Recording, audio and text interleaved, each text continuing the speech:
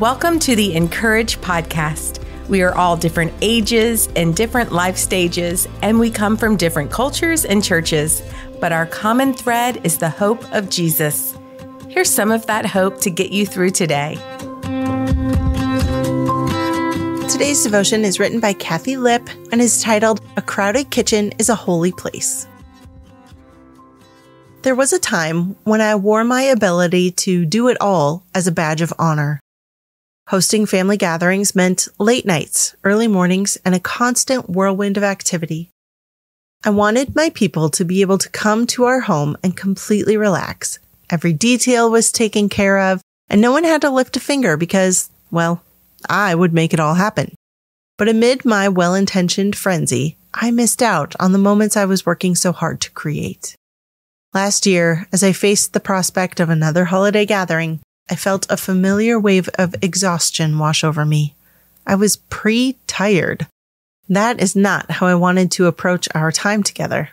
I wanted to be excited about it, not dread all the work and the weariness afterward.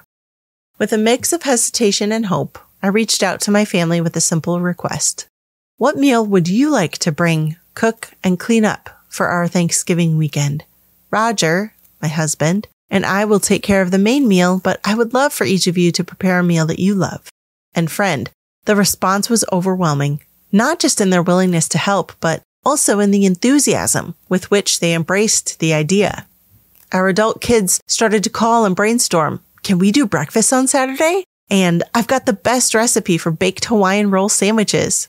As I watched the plan unfold, I was reminded of one of my favorite verses that I love to share with others, and I need to apply often. 2 are better than 1, because they have a good return for their labor. If either of them falls down, one can help the other up. But pity anyone who falls and has no one to help them up. Ecclesiastes 4, 9, and 10, NIV.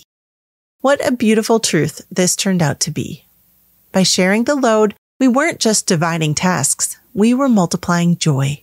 And part of that joy, seeing how my kids stepped up. I realized that in my previous attempts to shoulder much of the responsibility, I had inadvertently denied my loved ones the opportunity to contribute, feel needed, and be an integral part of our family tapestry. By letting go of control, I opened the door to a richer, more collaborative experience. As I reflect, I'm struck by the second part of our focus verse. If either of them falls down, one can help the other up. But pity anyone who falls and has no one to help them up. How often had I been the one to fall into stress, exhaustion, or frustration, with no one to help me up because I hadn't allowed anyone close enough to see my struggle? By embracing a community approach to hosting, I not only lightened my own load, but created a support system where we could all lift each other up. When the turkey cooked twice as fast as expected, it wasn't a crisis. It was an opportunity for teamwork as we rearranged serving times and moved our code names game to after dinner instead of before. Alone, this would have been a crisis. Together, it was a chance to bond by overcoming a challenge. If you are considering a more collaborative holiday celebration, here are a couple of tips that might help you get started. Number 1, ask early. The closer you are to your celebration, the harder it gets to ask for help. Ask now for people to plan a meal, or a dish or two if your guests are just sharing one meal.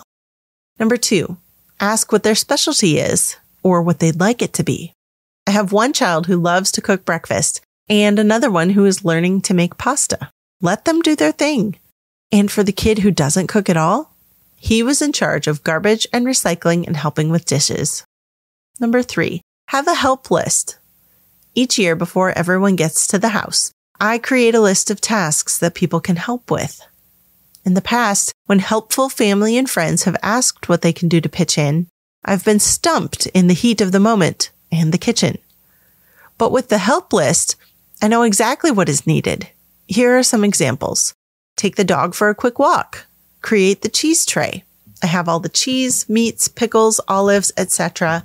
in a drawer in the fridge. Set the table, set up the drink bar, fill the ice bucket, hand wash big pots and pans, make coffee. Having the help list not only helps me, but it helps those I'm celebrating with feeling like they're part of things. As you approach your next family and friends gathering, I encourage you to embrace the wisdom of Ecclesiastes. Look for ways to involve others to share both the work and the rewards.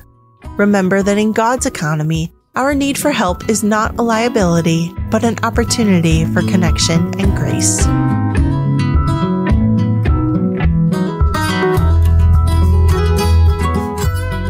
To read more from our writers, visit encourage.me, subscribe to the podcast so you don't miss a single episode, and find us everywhere on social @Encourage.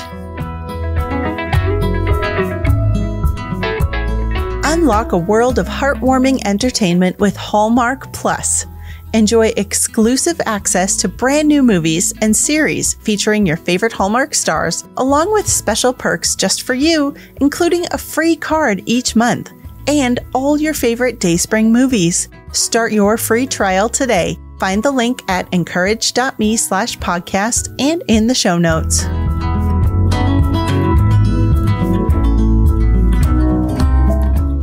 The Encourage podcast is brought to you by DaySpring. For over 50 years, DaySpring has created quality cards, books, and gifts that help you live your faith. Find out more at dayspring.com.